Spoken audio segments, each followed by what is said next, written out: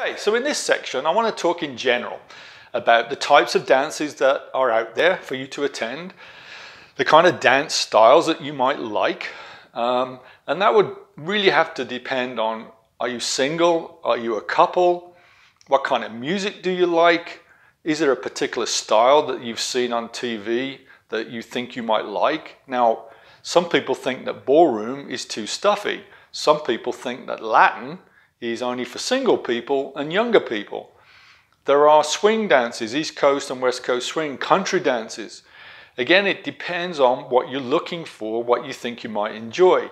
Now, you may have to practice them and experience them before you even know. So at this point, you may not know what you want. What's important is to get you started, teach you some basic moves, and then you decide what to do next. For example, you may decide to go take some lessons. And if I help you to go take lessons to the point where you're not intimidated or embarrassed, then I've achieved my goal.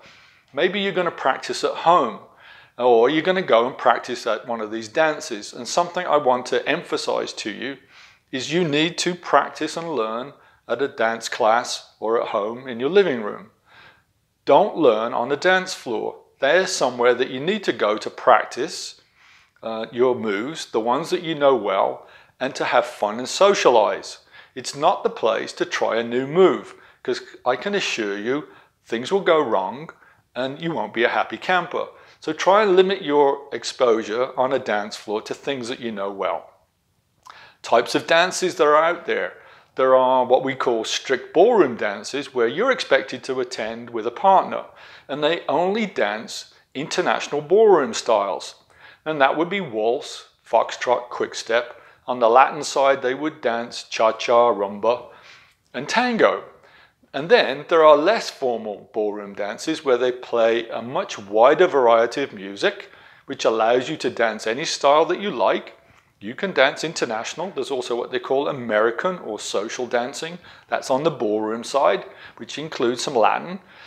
They may include country dancing. They may include more Latin, which would include salsa and bachata. So there you have a more wider variety. Now, there's also what we call social dancing, and the word social means different things to different people. To a lot of people, it simply means that it's singles and couples where they play a variety of music and you ask each other to dance. To some people, it means it's popular music and maybe no one there, or few people there, know any structured dance styles. It's simply freestyle, as you would do, say, at a wedding. So these are things that you need to find where they are. Once you get comfortable and you know some moves in a particular style, go to those dances and experience them.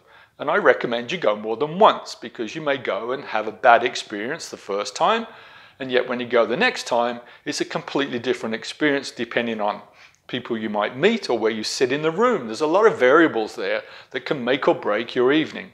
So that's an introduction to the type of dances and dance styles out there that you can attend, and you need to decide what you want to do.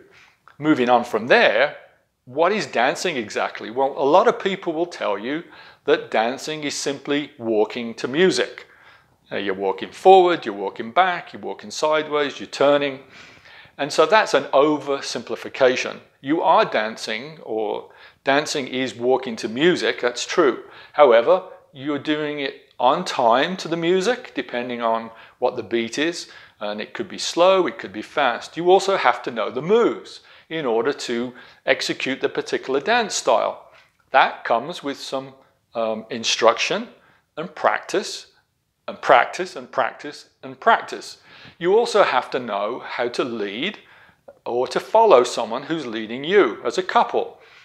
This is a difficult thing to learn, as at the same time you're trying to learn the footwork, but it's something that comes with time. So there is an introduction or an idea of the types of dances that are out there, the styles that are available to you.